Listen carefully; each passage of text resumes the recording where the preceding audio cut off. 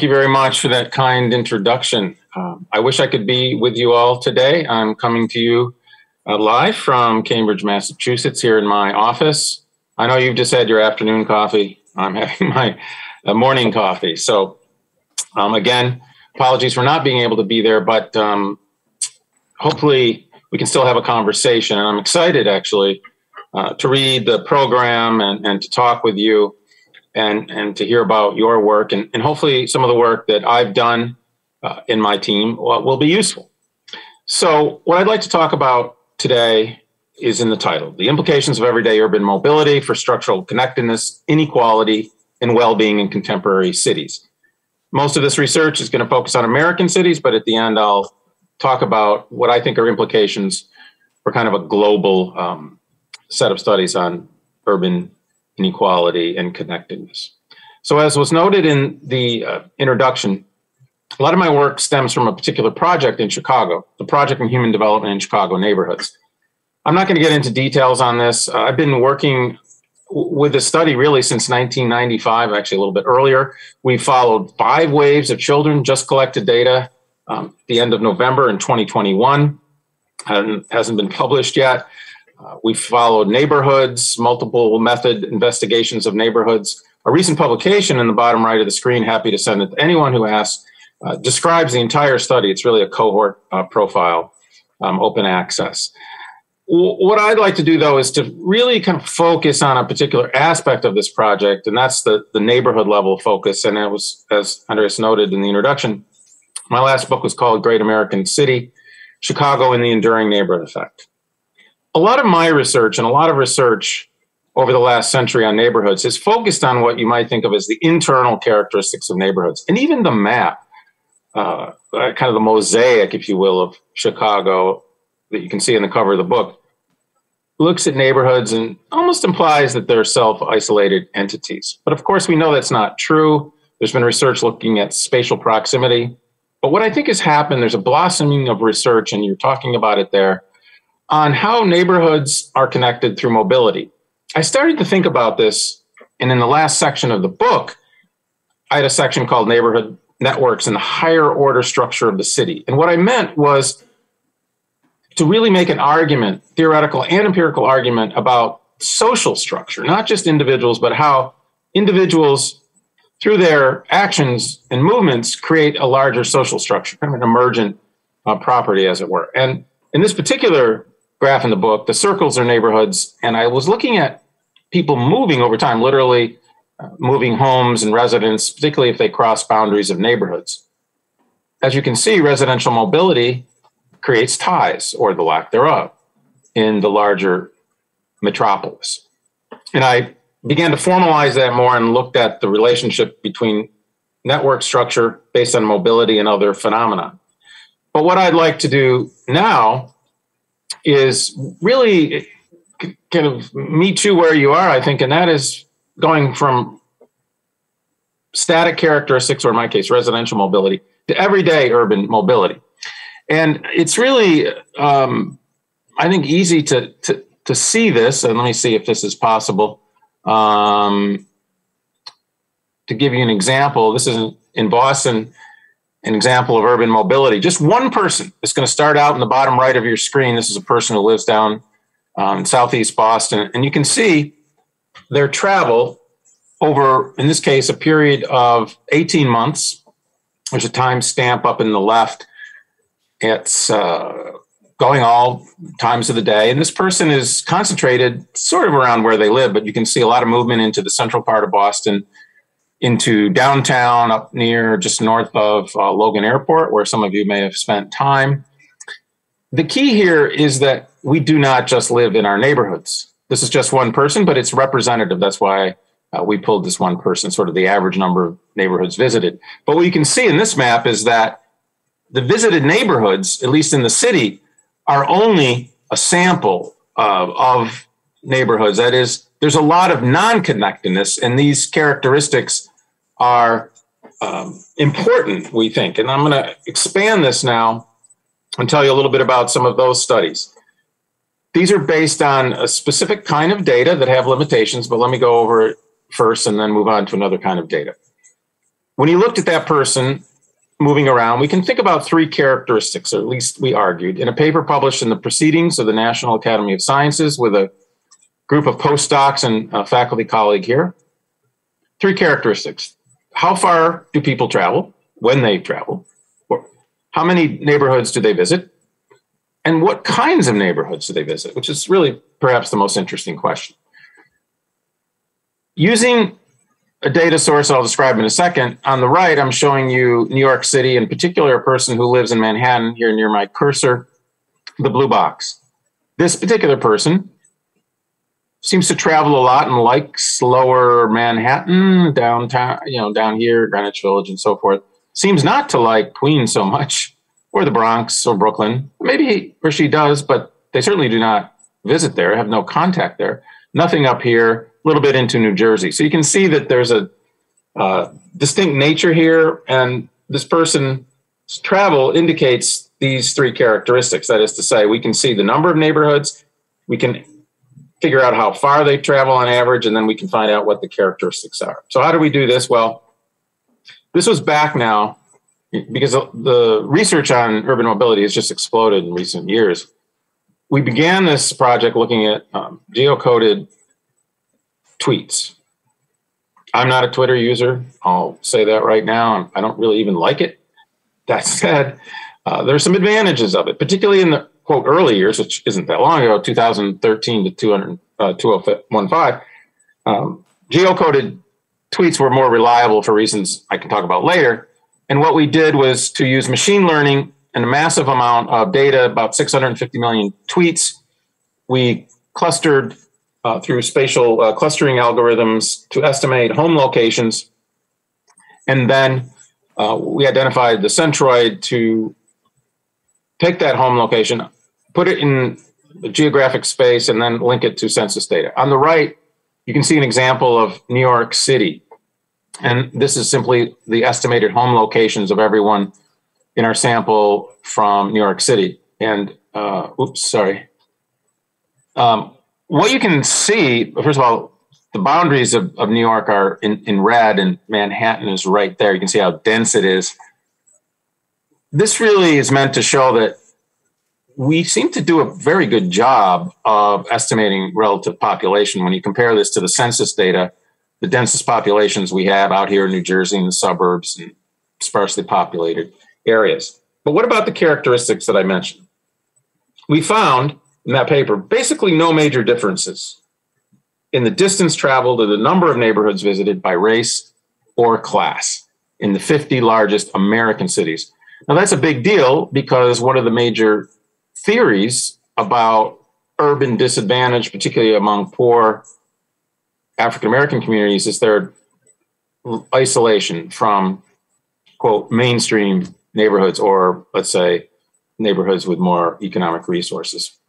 But people from poor neighborhoods or black neighborhoods, white neighborhoods, they're all traveling about the same distance and the same number of neighborhoods. But there's a huge difference in the composition of neighborhoods visited. Conceptually, I think this finding can be conceived as racial segregation and economic segregation kind of follows people, right? In other words, we've spent years looking at residential segregation, but when you look at urban mobility, there's a kind of a larger, higher order segregation in the neighborhoods visited.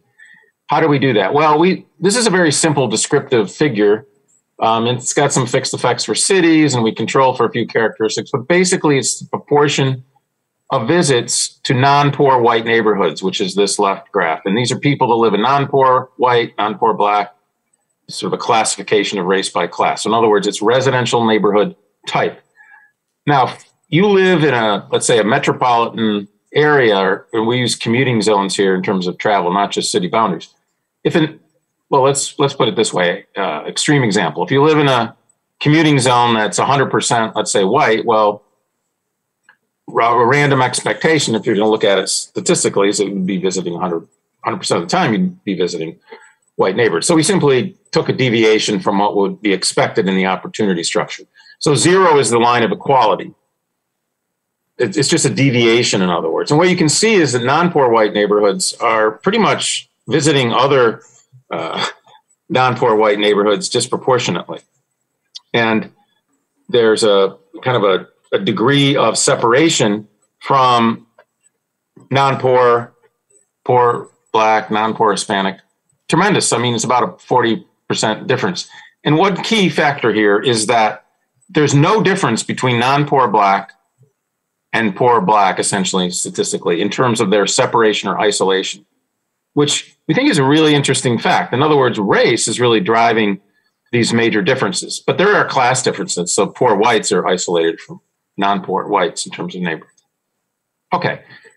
That's really, though, an individual level kind of activity space movement.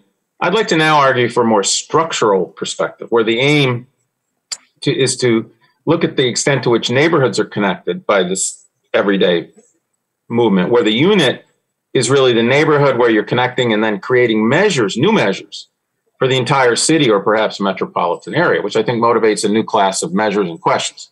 I'm not going to go through all of this in detail, just note a few papers that come out of this. One was a theoretical effort in urban studies, neighborhood effects and beyond, explaining the paradoxes of inequality in the changing American metropolis.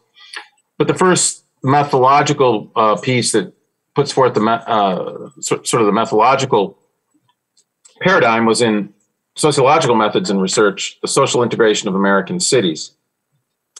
And what we did is to conceptualize mobility networks in two ways. One is, again, neighborhoods as the vertices or nodes, for those of you who are network aficionados.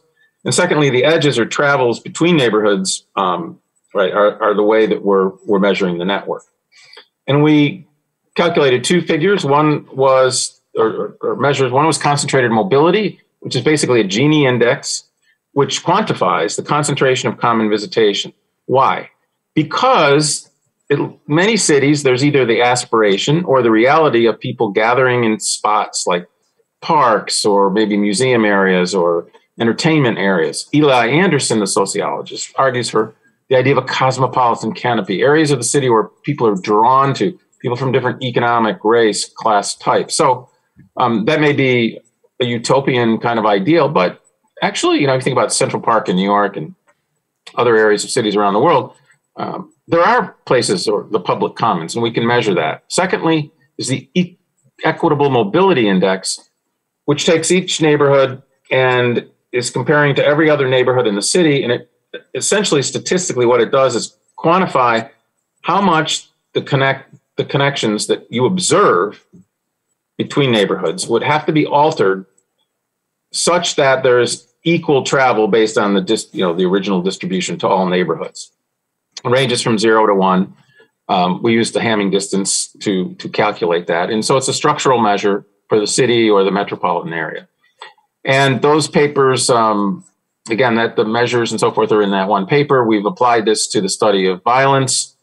In one paper, for example, we showed that the cities with the highest violence were really cities that were cleaved in the sense of they didn't have these common spaces of visitation, and they had low equitable mobility. And these are not the same things. And when you get that quadrant of kind of isolated cities, places like Detroit and a few others, and we show the map, those seem to have the highest rates of violence.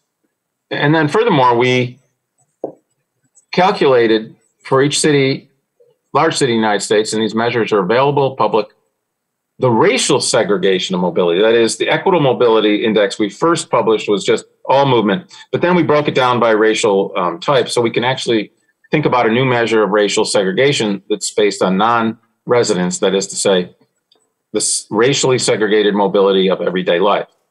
It's not the same thing as residential segregation, though, as you might expect, it is positively related. And we show where it's more strongly related and where it's more weakly related.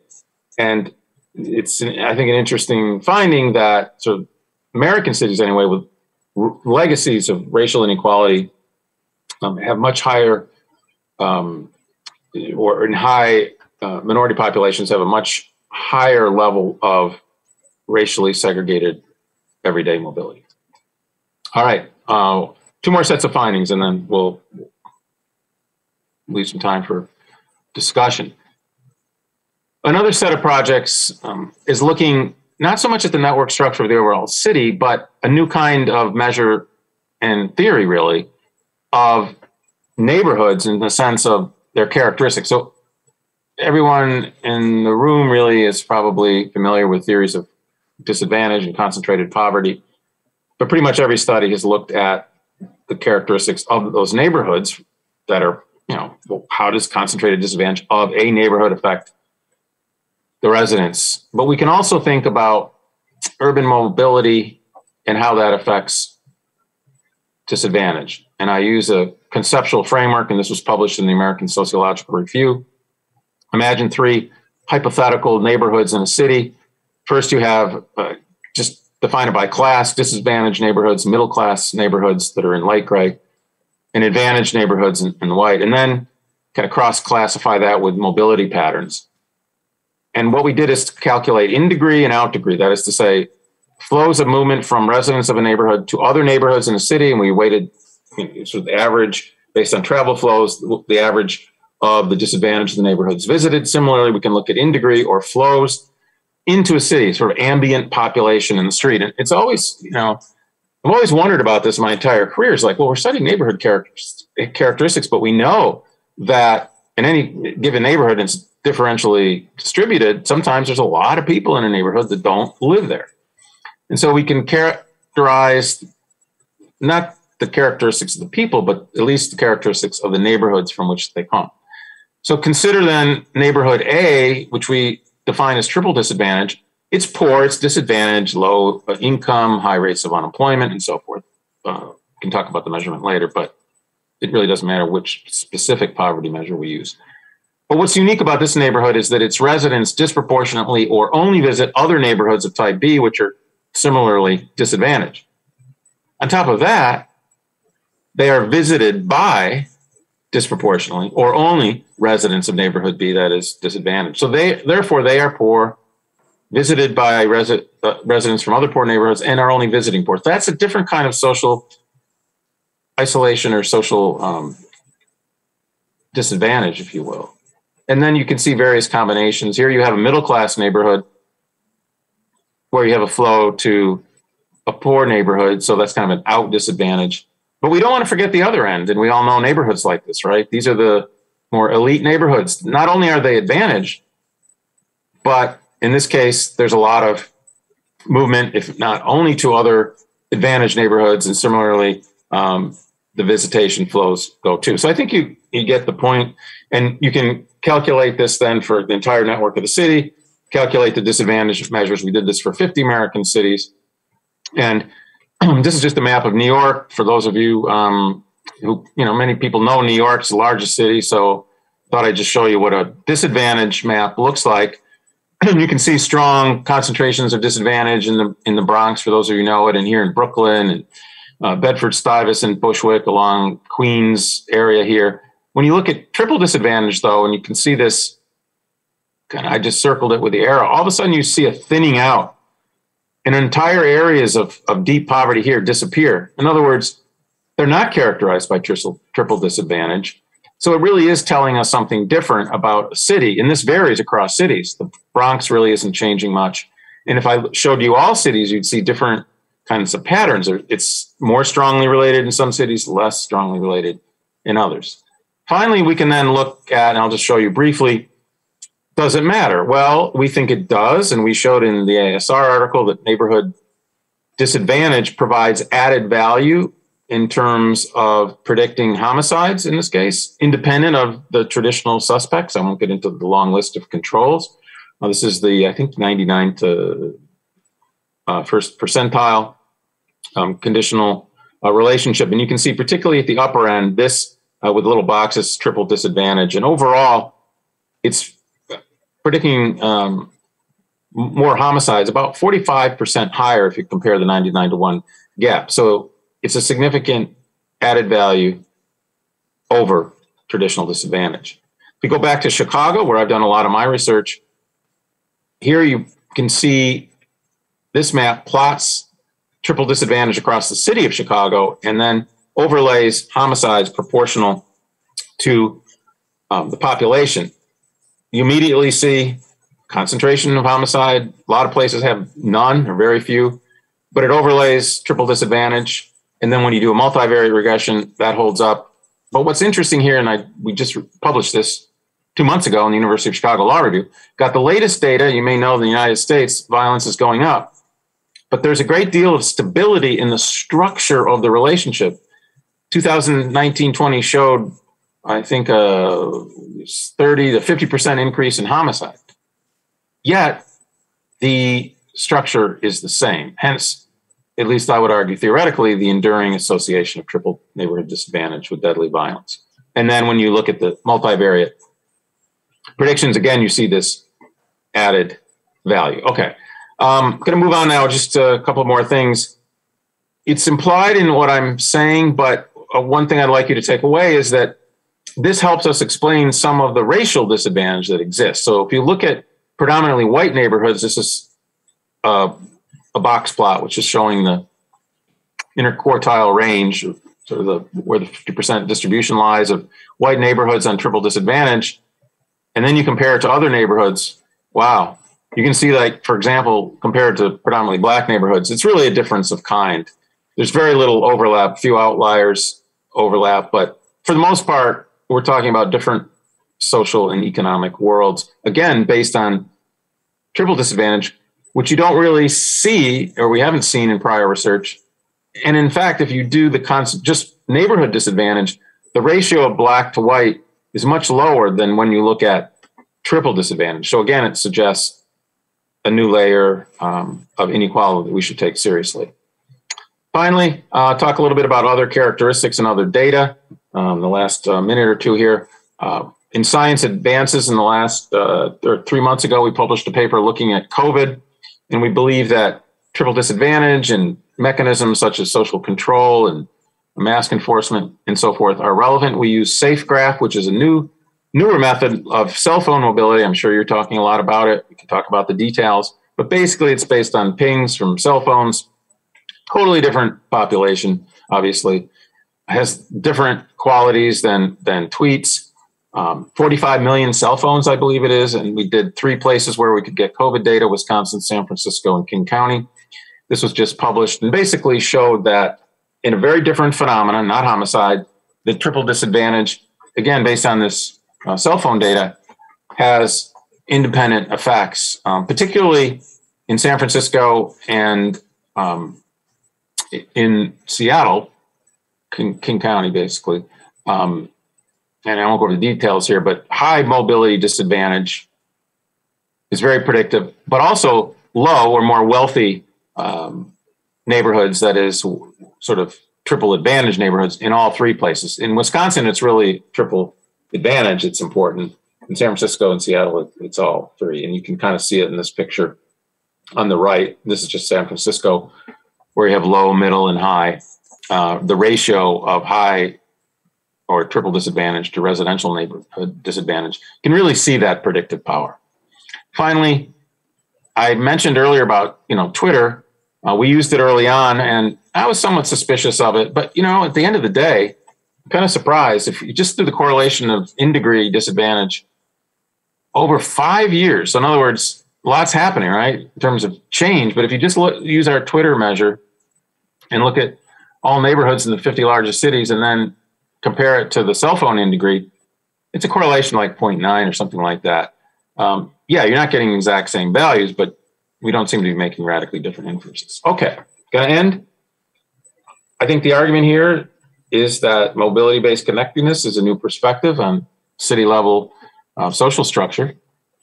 And then particularly, I've shown that neighborhood triple disadvantage, I think, is a concept that's important and can be applied to other phenomena as an independent predictor of crime and well-being. Multiple phenomenon. I think some of my postdocs and people are exploring this more, but we're excited about that direction in research. But in this international conference, I want to end on this point, which is I'd like to think that this research has implications for what I consider a new comparative ecometrics for public health and well-being more generally. Now, what do I mean by that? In Great American City and in work earlier in the 90s, particularly in collaboration with Stephen Raudenbush, we put out the idea of ecometrics. It had both statistical, but also statistical underpinnings in the following sense, that we have standardized systematic metrics for individual characteristics, the whole tradition of psychometrics in American psychology and beyond. But our idea is that we need a systematic, reliable procedure for metrics for the study of ecology, so hence ecometrics. And I think with the explosion of data that you're talking about at the conference, and it's not just cell phone data, but other kinds of data, that we can hopefully move toward more consensus and agreed upon measures of characteristics and ecometrics that can be used to assess, predict public health and well-being more generally. I mean, I think it's good for causal research, but it's good for descriptive research.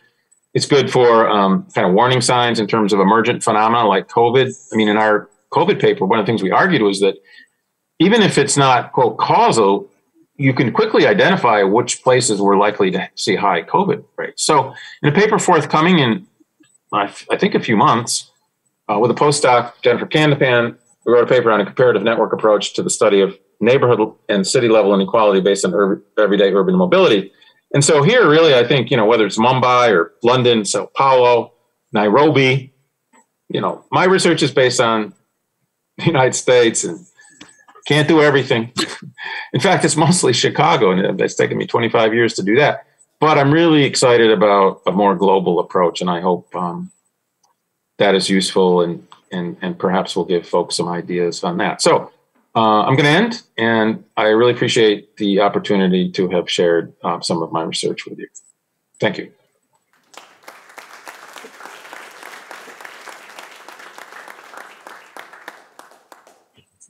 Great. Thank you so much for this terrific and clear presentation of mobility inequalities, as well as the sort of structural reasons and phenomena behind it. We're going to open up for some Q&A. I think we have about 10 minutes in total.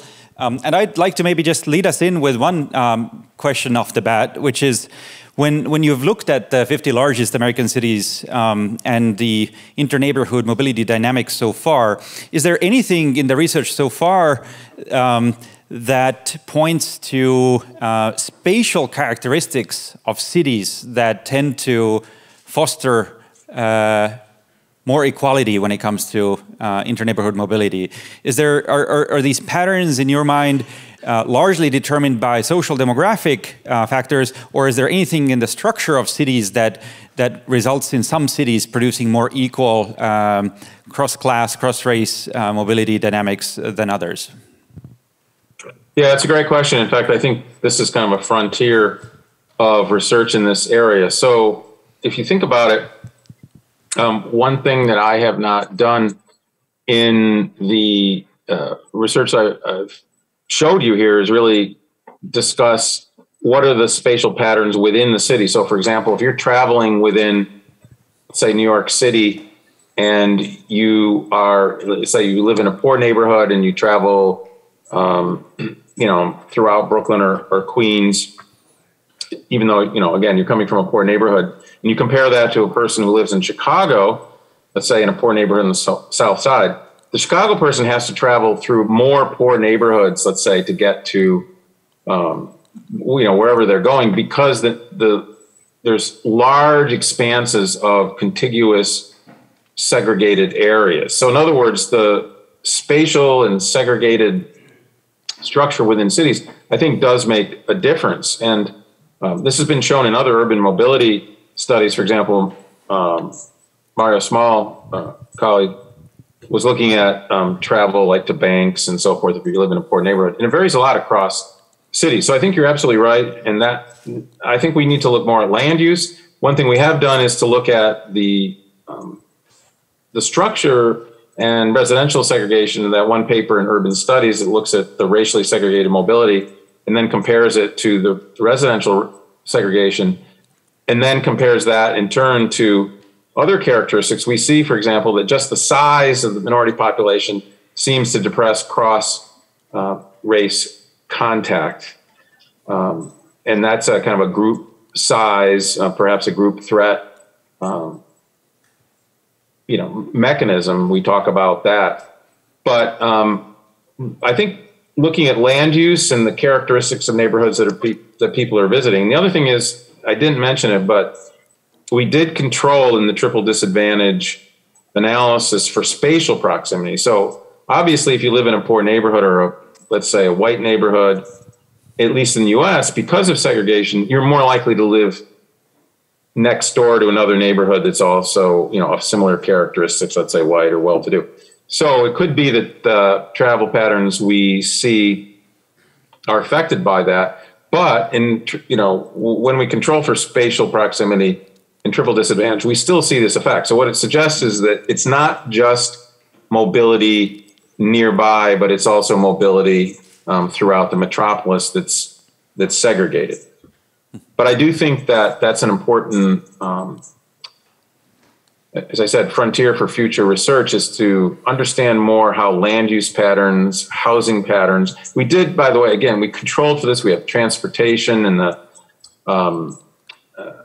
controls and density and the size of the city and so forth. We tried to do that, but we certainly did not complete that to at least my satisfaction. So I think you've identified a really important thrust of where research should be going. Great.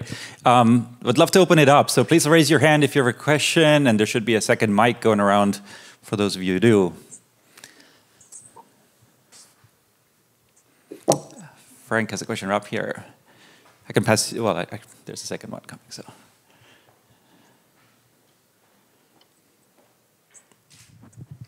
Yes, Frank Whitlock, Ghent University, and also University of Tartu. So first of all, thank you for an excellent presentation. So I really enjoyed it.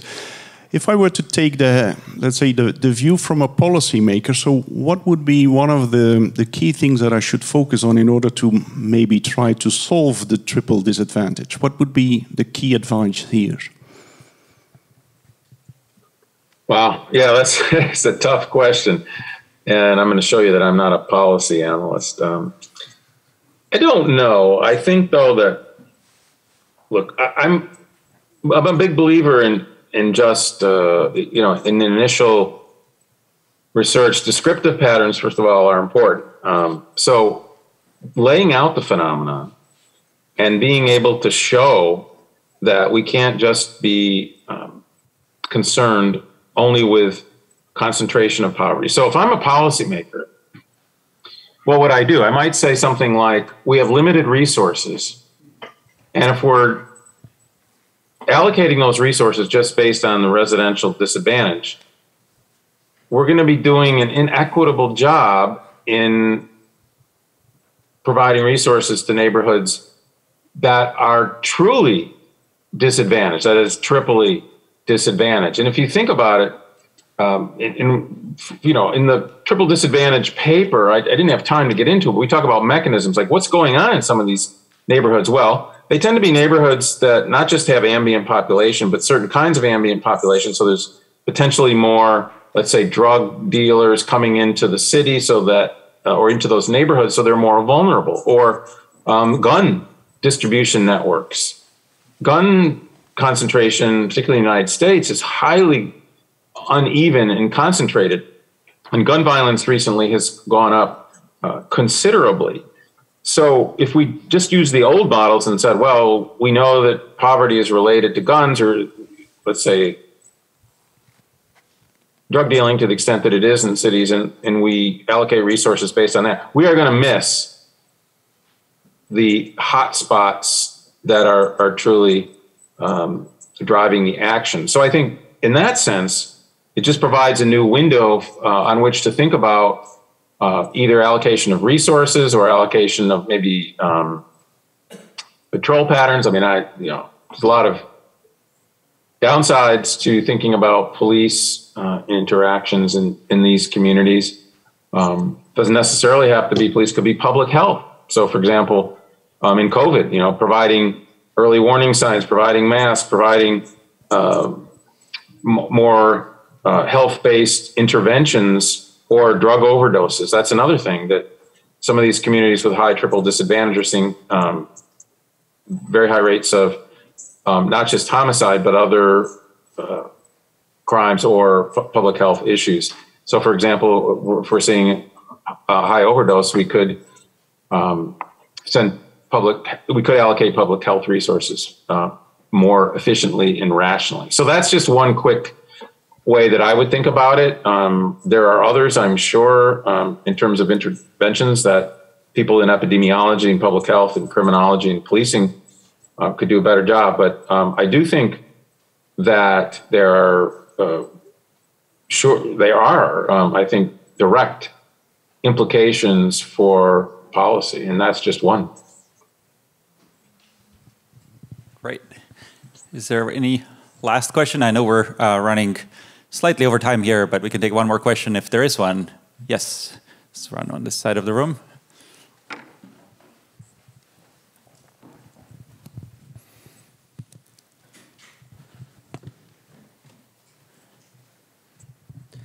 Yeah, I also would like to thank you for an excellent presentation. I was wondering, because maybe I didn't get that really, did you analyze in your research, do you analyze in which way people actually are traveling and which neighborhoods they are visiting?